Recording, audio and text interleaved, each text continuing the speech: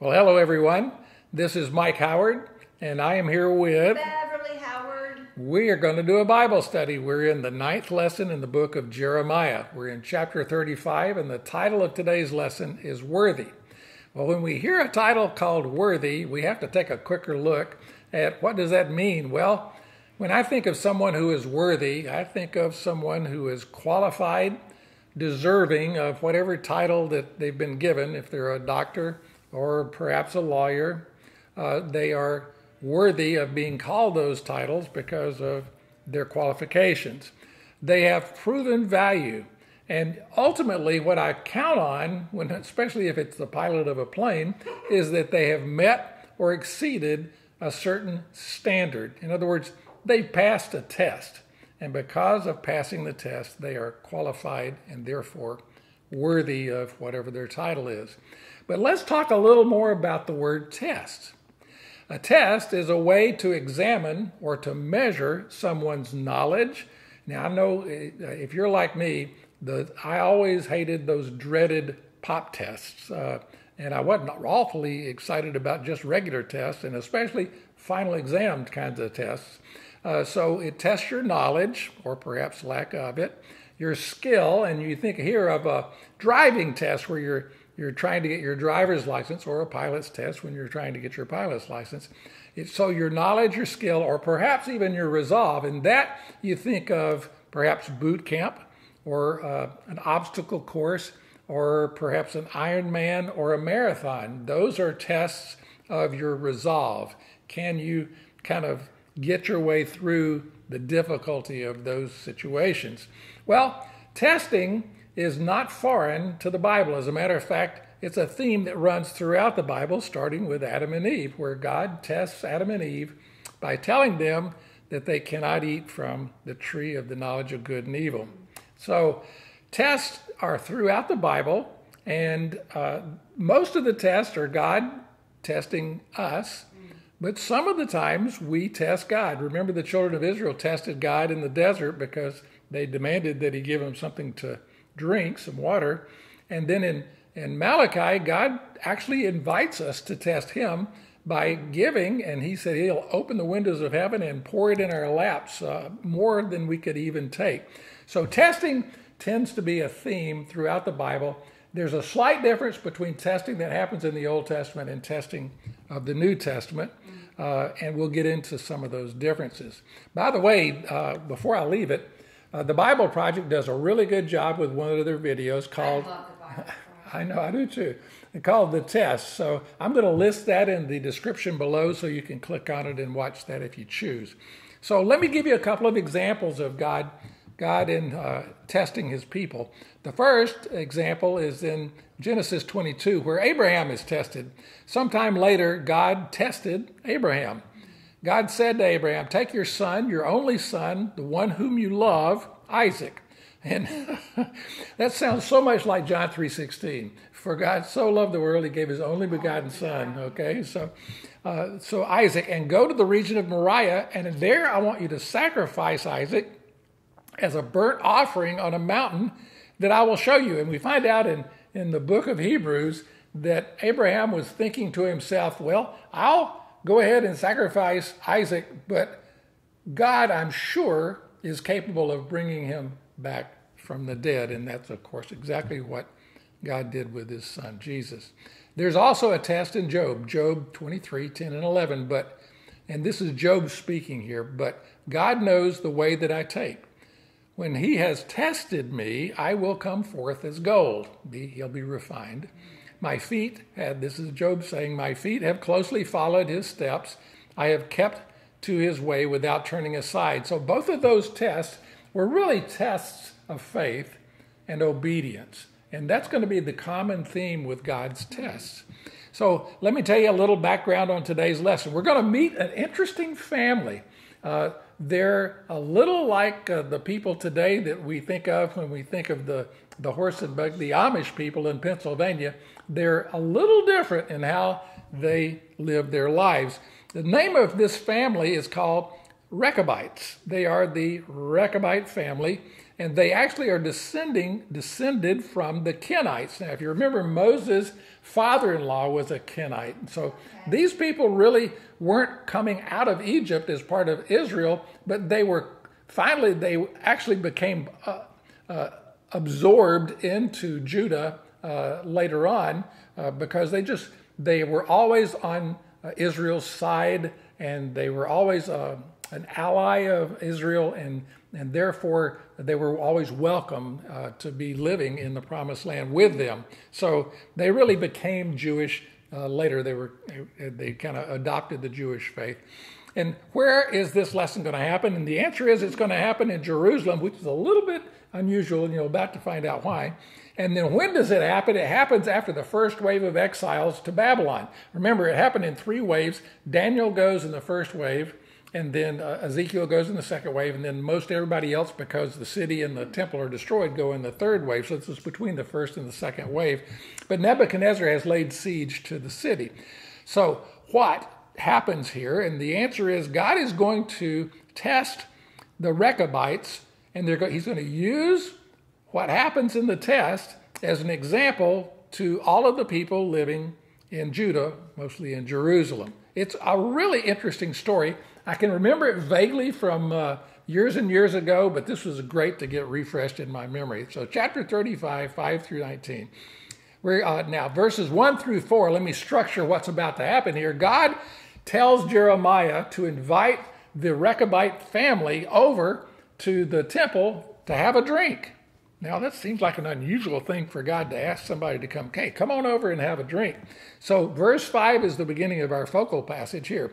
So Jeremiah sets bowls full of wine and some cups to drink from before the Rechabites, and he said to them, let's have a drink. I'll toast you. Okay, so he's offering them some wine, but look what the Rechabite family says in response.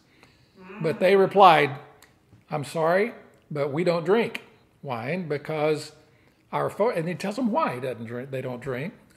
We don't drink wine because our forefather, Jehonadab, son of Rechab, and that's where they get the name Rechabites, son of Rechab, gave us this command. So follow this command. It's a pretty interesting command. We were commanded, okay, so you nor your descendants must ever drink wine. Well, okay, so it's kind of like John the Baptist. You're going to be ascetic. But then he goes on to say they were given several other commands. Also, Jehonadab says, you must never build houses. You must never plant crops, and you can't plant vineyards. Well, I guess that's kind of being kind because if they planted the vineyards, then they would be tempted to drink the wine from the grapes, I guess, if they planted the vineyards. So you can't build houses, you can't sow seed, you can't plant vineyards. You're going to live a life of a nomad with your sheep, your goats, and your cows. You must never have any of these things, but you must always live in tents. So it's a life very similar to the life that Abraham was instructed to live when he first came into the Promised Land. So they were instructed by their great-great-great-great-great-great-grandfather to not drink wine, nor to build houses, or to plant crops or vineyards. But there is a promise with this command. So they were told this in verse 7, then if you do these things, if you keep these commands, you will live a long time in the land where you are nomads. Okay. Interesting. So it's a command that has a promise. Very similar to obey your father and mother, honor your father and mother, which is the first command with a promise. So summary. Now this is where, Jeremiah is kind of getting a historical lecture on why they don't drink wine. So then the head of the family says this. He says, okay, so as a result, we have obeyed everything that our forefather Jehonadab, son of Rechab, commanded us to do. So throughout the centuries, we've kept his commandments. Neither we, nor our wives, nor our sons, nor our daughters have ever had any wine to drink, nor have we built houses to live in, or had vineyards or fields or crops. We were commanded to live in tents. we have lived in tents, and we have fully, catch this, and now you're about to get a clue as to why God told Jeremiah to do this, because we have fully obeyed, because you know the nation Judah has not obeyed. Okay, so we have fully obeyed everything that our forefather Jehonadab commanded us. So then the next question it begs is, okay, so if you are living in tents and if you are nomadic, why are you here in Jerusalem so that we can invite you into the temple? And so he goes ahead and explains that. He says, but when Nebuchadnezzar, the king of Babylon, invaded this land, we said to ourselves, okay, so now you can understand that Nebuchadnezzar has gone throughout the countryside killing and exiling people, and so they wanted to be safe from that. So they said, come, we must go to Jerusalem, so we're in a walled city, to escape the Babylonian and Aramean armies. So we are here in Jerusalem until this blows over, until it ends. So God is now going to take this wonderful family and their conviction and obedience to these commands, and he's going to use that story for a lesson to the nation of Judah. So then the word of the Lord came to Jeremiah, saying, this is what the Lord Almighty, the God of Israel, says, go, Jeremiah, and tell the people of Judah and those living in Jerusalem, look at this example. Look at this story. Will you not learn a lesson from the Rechabites and obey my words, declares the Lord? 245 years ago, their forefather from 7 generations back gave them, can you imagine? Do you know if you go back 245 years from now, it was 1776. That's when the United States of America was basically declared independence from England. That seems like ancient history to me. Well, guess what? That's how far and how long ago it was when that family received this command to not drink wine. So it says here, Jehonadab, son of Rechab, ordered his descendants not to drink wine, and this commandment the family has kept for this many years. And to this day, they do not drink wine. Why? Because they obey their forefathers' command.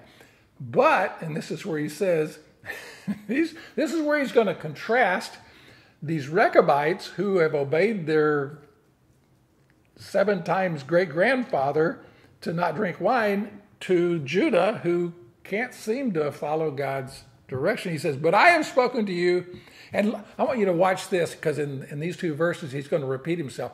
Any time in the Old Testament, they didn't have bold and underlining and asterisks and highlights and any way to kind of make things stand out. So what they did, the authors would simply repeat the idea multiple times.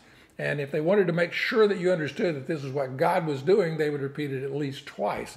So in verse 14, but, this is God speaking, I have spoken to you, Judah, again and again. So that's twice he says it. Yet you have not obeyed me. And then in verse 15, again and again, I sent all my servants, the prophets, to you, and they told you, each of you must turn from your wicked ways and reform your actions. You must repent. Do not stop doing this. Do not follow other gods to serve them. Stop with the idolatry. And that's what, again and again, from morning to night, I've been telling you over and over and over and over and over again, stop with the idolatry. And there's a promise if you do that. If you do, just like the Rechabite promise of if you'll not drink wine, you'll live long in this land. He says, I've got the same promise. If you will stop the adultery, then you will live in the land I have given to you and your ancestors. But guess what? Unlike the Rechabites, you have not paid attention or listened to me. So you got the Rechabites with this ancient grandfather, great-great-grandfather, that they pay attention to, and then you've got the people in Judah with the almighty God of the universe, their creator, that they won't listen to. So a summary. So Jeremiah summarizes. He says, the descendants of Jehonadab, the son of Rechab, have carried out the command that their forefather gave them, but these people the people of Judah have not obeyed me. Therefore, and this is where God issues his verdict, therefore this is what the Lord God Almighty, the God of Israel, versus the great-great-grandfather, says, listen, I am going to bring on Judah and on everyone living in Jerusalem every disaster that I pronounced against them. So when I do this, you will understand it is because, unlike the Rechabites who have obeyed their ancestor, you have not obeyed your God, your covenant God, your Creator. Judah refuses still to hear and obey. And next week's lesson, it's going to become even more clear. As a matter of fact, next week's lesson is not a pretty story. I spoke to them, this is God talking, but they did not listen. Remember what I said about repeating things. I called to them, but they did not answer. So that's the end of that part of the story, but it's not the end of this lesson, because then God tells Jeremiah to turn to the Rechabite family and give them a message. So listen to this. God speaks to the Rechabites. Then Jeremiah said to the family of Rechabites, this is what the Lord Almighty, the God of Israel, says to you. You have obeyed the command of your forefather Jehonadab, and you followed all of his instructions, and you've done everything that he ordered. Therefore, I am going to reward your faithful obedience to him. This is what the Lord God Almighty, the Lord Almighty, the God of Israel, says. Jehonadab, son of Rechab, will never fail to have a descendant to serve me. What a great promise. You get a feeling here, of course you get several feelings here, that God is really holding up this family as this wonderful example of obedience, and therefore the reward that comes from that obedience. Even though it was an unusual command, really kind of weird to speak of, that Jehonadab asked them to do, and yet even though it was weird, God honored them because they kept the command. They obeyed, okay, and they kept the commandment of their forefather. And he contrasts it to Israel, who just can't seem to get their act together to obey their Creator, God Almighty. All right, so he says that. But then he makes it really clear, I really value obedience. I value a heart that follows me wholeheartedly, and because of that, I will reward obedience. And that's a beautiful thing, and we're going to get to see that a little bit more soon. So let me summarize the lesson. God uses an unusual family to portray worthy obedience. You have to admit, if you're looking at trying to find an example of obedience, this is a great family to look at. I mean, they have done a magnificent job. And then he contrasts their obedience to their distant grandfather, to Judah's refusal to obey their Almighty God covenant partner. That's a pretty good contrast. So then God points out this, and it is the reward for obedience versus the punishment for disobedience. God will reward the Rechabites forever for their obedience, but then God issues a verdict where he will punish Judah by exiling them for their refusal to listen and to obey. Now, that's a great lesson for the nation Judah, but how do we apply that lesson today as Christians? Because we know that there is no punishment for us. Jesus took our punishment upon himself on the cross.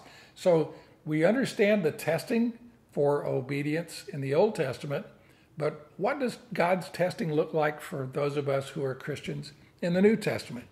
We still are tested, but there is a difference, a slight difference in not only the reason for the test, but also the rewards for the test. So obeying for Christians, obedience through faith, is absolutely crucial for us, for our joy and for our sanctification. And let me explain that. If we are going to be joyful in our relationship with the Lord, we must walk in obedience. Now remember, Paul was trying to go one direction and God wanted him to go the other direction, and God said, Paul, you got to quit kicking against the goads. It's only going to be painful for you. So if we as Christians want to live a joyful life, we've got to get in sync with the will of God. We've got to obey his instruction. When the Spirit says go left, we got to learn to go left. After all, we are yoked shared yoke with our Savior. And I don't know about you, if you've ever seen two animals in a yoke, but if one animal decides to go one way and the other one decides to go the other way, it's not a pretty sight. So we need, as Christians, to know that if we're going to be joyful with our salvation, it's going to be because we're tuned in, that we're obedient to the guidance of the Spirit. And our sanctification, our obedience has really, a really solid reason. It is to separate us from not only our flesh, the fleshly desires, but also from the culture of the world. And so that separating is sometimes painful. And in order for us to separate, we're going to have to be obedient, and obedience then is going to require a test, and that testing is sometimes going to be quite painful. So we have a new heart. Now the good news is this: as Christians, God has given us a new heart and a new spirit inside of us, so that we actually have a desire. Unlike the Israelites, who didn't really have a desire to obey God's word, we as Christians have within us, within our spirits, within our new hearts, we actually have a want to. We've got a want to obey the commands of the Lord. And then we have to also understand this: we are going to be tested as Christians. We saw all the tests of Abraham and Job. And by the way, you remember Jesus was tested right after his baptism. He went into the wilderness and he was tested by Satan. Okay, so we're going to get tested. If Jesus got tested, we're going to get tested. So God is going to test us so that we can be two things here. One is purified. There are a lot of examples of the dross being taken away from the silver and gold being purified. Well, our faith is being purified as well through these tests. And the other thing the Bible tells us is that through this testing, you remember the Ironman example and the marathon example and all that other the things that require really exertion. Well, when we're tested by the Lord, it's going to help improve our endurance, and endurance is a big deal. All right, so how should we view testing? We should view, when God tests us, we should view our trials and our difficulties as opportunities. The Lord's working on us. He's turning us into the image of Christ. And remember this when we're tested. These tests are from a loving God who is like a parent, like a good parent. He's disciplining us to mold us. Remember the story of the potter and the clay. He's molding us into the image of Christ, and you can find that in chapter 12, verse 7 of Hebrews. It's a great verse. But let me finish up here with several scripture verses because I think they're appropriate. In James chapter 1, verse 12, "Blessed is the one who perseveres under trial, because having stood the test, that person," catch this for a reward, "that person will receive the crown of life that the Lord has promised to all those who love him," to all those who are obedient to him. He's promised us this crown of life. So just like the Rechabites were promised a reward, and God promised Judah a reward if they would simply repent, we as Christians, when we endure our tests that are going to come, then we're promised a reward as well. But catch this in Romans chapter 5, verses 3 through 4. "We also glory," Paul says, "in our sufferings, because we know that our suffering is going to," these are tests, they're going to produce perseverance. And then that perseverance is going to produce in us character, the character of Christ. And that character is then going to produce that hope that we have for the kingdom of God. John 14:23, "And Jesus replied, 'Anyone who loves me will' what? Obey my teaching. My Father then will love them, and will come to them, and then we will make our home with them." I like the we. I love that. And we will come to them, and we will make our home with them. So obedience is a big deal. It's a big deal in the Old Testament. It's a big deal in the New Testament. Yes. Where our obedience in the New Testament comes through faith, and it comes with a new heart and a new spirit within us. But I'll just let you know that our flesh can lead us the other way, and the culture can lead us the other way. And because of that, God gives us tests. And that is why we sing this wonderful song. I love that song. When we walk with the Lord in the light of his word, see, this is great. What a glory, remember the joy, what a glory he sheds on our lives, on our way. While we do his good will, obey, he abides with us still. Remember, we will come to live with you, okay? And with all of us who simply trust and obey. So there you have it. You want to be worthy? Obey. You want to be worthy? You're going to be tested. And that is the life of the Christian. As we go through this world that is fallen and torn apart, we will find ourselves tested to take us out of the culture, to take us out of our flesh, and to make us perfect before God. And that will give us the assurance that we need. All right, the mind of Christ. Pray with me. Father God, thank you for this wonderful story of this Rechabite family. I could vaguely remember having read it before, but it was great to be refreshed with this super interesting family that is still 250 years after they were commanded, still obeying these very interesting and difficult commands that they were given to live more of an ascetic life, kind of away from the culture. And Father, they were sojourners, much like Abraham. And much like us today, we are also sojourning in this kingdom because we are foreigners. And we know that we are ambassadors while we're here. So, Father, thank you for a wonderful story. But also, Father, thank you for reminding us the importance of obedience and the importance of obedience through testing. And that, Father, you will, because you're a loving God, you will test our faith. You will test us. And in that testing, we have the opportunity to grow and to become more like Jesus. So thank you for this lesson in Jesus' name. Amen. Amen. All right. Another good lesson in the book of Jeremiah. See you next week when we're going to see an interesting act by one of the last kings of Judah.